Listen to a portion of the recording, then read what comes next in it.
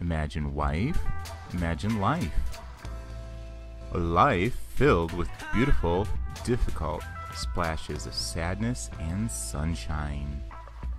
My life, my testimony, Thomas Sky. Hello, this is Brandon Thomas Sky Nimi. Today I'm reading from Colossians chapter 1 from the New Living Translation, starting with verse 1. Greetings from Paul. This letter is from Paul, chosen by the will of God to be an apostle of Christ Jesus, and from our brother Timothy. We are writing to God's holy people in the city of Colossae, who are faithful brothers and sisters in Christ. May God our Father give you grace and peace. Paul's thanksgiving and prayer. We always pray for you, and we give thanks to God, the Father of our Lord Jesus Christ, for we have heard of your faith in Christ Jesus and your love for all God's people, which come from your confident hope of what God has reserved for you in heaven. You have had this expectation ever since you first heard the truth of the good news. This same good news that came to you is going out all over the world. It's bearing fruit everywhere by changing lives, just as it changed your lives from the day you first heard and understood the truth about God's wonderful grace.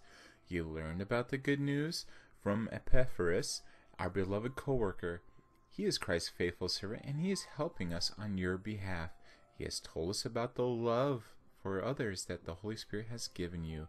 So we have not stopped praying for you since we have first heard about you.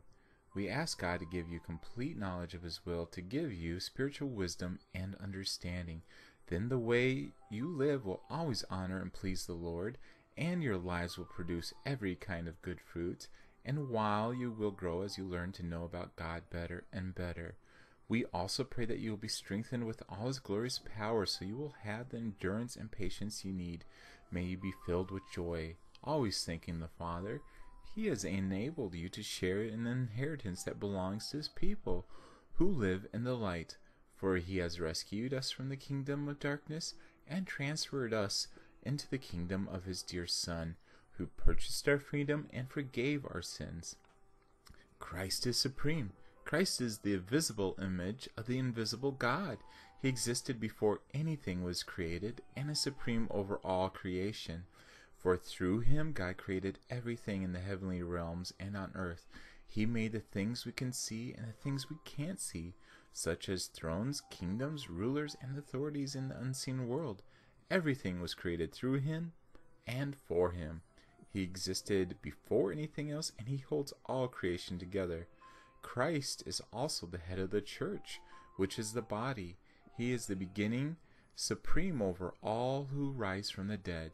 So he is first in everything, for God in all his fullness was pleased to live in Christ, and through him God reconciled everything to himself. He made peace with everything in heaven and on earth by means of Christ's blood on the cross. This includes you who were once far away from God. You were his enemies, separated from him by your evil thoughts and actions. Yet now he has reconciled you to himself through the death of Christ in his physical body. As a result, he has brought you into his own presence, and you are holy and blameless as you stand before him without a single fault. But you must continue to believe this truth and stand firmly in it. Don't drift away from the assurance you received when you heard the good news. The good news has been preached all over the world, and I, Paul, have appointed as God's servant to proclaim it. Paul's work for the church. I am glad when I suffer for you in my body, for I am participating in the sufferings in Christ that continue for his body, the church. God has given me the responsibility of serving you, his church, by proclaiming his entire message to you. This message was kept secret for centuries and generations past, but now it has been revealed to God's people. For God wanted them to know that riches and glory of Christ are for you Gentiles too. And this is the secret. Christ lives in you.